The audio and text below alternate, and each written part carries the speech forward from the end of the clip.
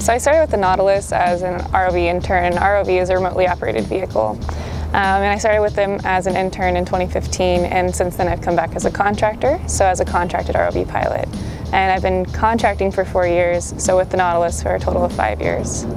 So my responsibilities as an ROV pilot are to mechanically and electrically maintain the vehicles, but also to pilot them underwater. Because we use these really strong manipulators, we call them, basically these arms, these robotic arms that we can control with great precision in the control van, but they don't have necessarily a delicate grip. So my research at UCSD first started with this thought of how to delicately grip. And so that brought me to this type of fish called a clingfish, which is an intertidal fish. And it grips onto irregular surfaces, it grips onto these rocks and rocky surfaces in intertidal.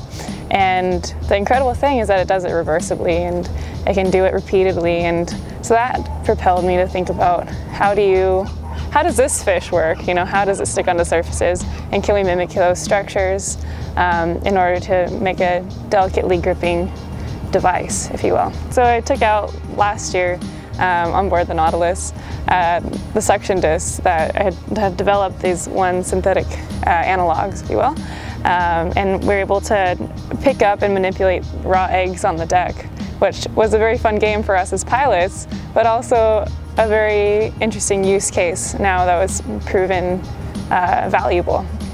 And so that's one thing that really gets me excited, is utilizing the things that I develop here on the ship.